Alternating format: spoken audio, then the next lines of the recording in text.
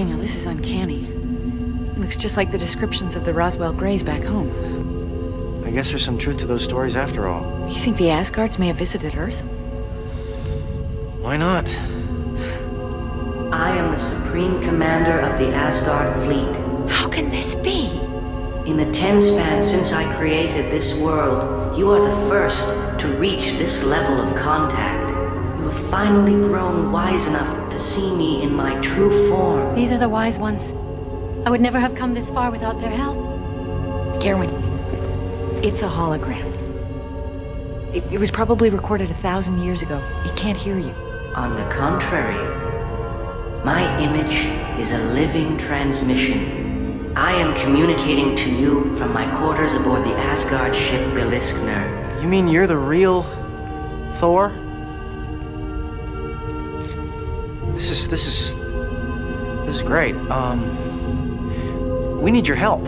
The Gould are here. Impossible. Samaria is a safe world. Yeah, we sort of messed that up. Ooh, Daniel, careful. Look, if we want them to be our friends, we have to show them that they can trust us. You see, we came here about a year ago to meet you and your people to make an alliance against the Gould. One of our party, a Jaffa, was trapped in your labyrinth. The Jaffa serve the Gould. This one does not. He stands with them and now with us to fight the Ettins.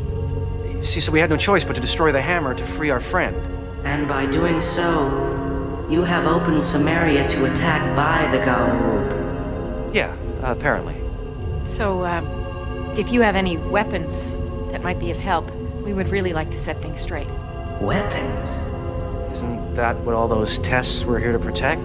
The tests were designed to tell us when the Sumerians would be advanced enough to see us as we really are. We did not anticipate outside interference. No, you said we didn't mean to interfere. No, wait!